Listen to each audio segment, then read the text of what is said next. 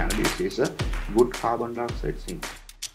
Cannabis has a lot of industrial values, right? It is also possible to make plastic yes. bottles. So that means it can produce more oxygen, right? Absorb more carbon dioxide. We make paper out of wood pulp. Every 4 months, we can harvest hardwood and start paper. So stems are used, right, to make bricks like this.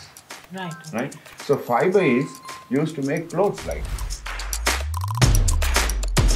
Where the carbon dioxide is here now. So how long you can use this? So we are actually opening a small gate, right, which was closed for many years, right?